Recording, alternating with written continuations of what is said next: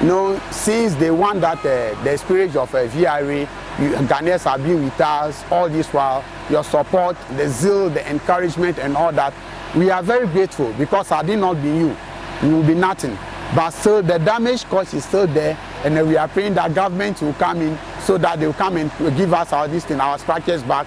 We want to go back to our various houses. As you can see, many more of us are living under tents. And it's not comfortable during daytime like this, the heat, even in the night. And then now that the rain pattern is also setting in, you could clearly see that we are not comfortable at all. And even living in the classroom after taking bath, your wife cannot have her privacy. You as a man, you also don't have your privacy. And all of that, I mean, are problems that are confronting us. And then also, we are pleading with the Ministry of Food and Agriculture. They should come in this time. We need farming equipment, we need agrochemicals, so that we can go. The rain pattern is already here. So we want to go back to our farms so that we restore whatever. And the fish industry is also affected.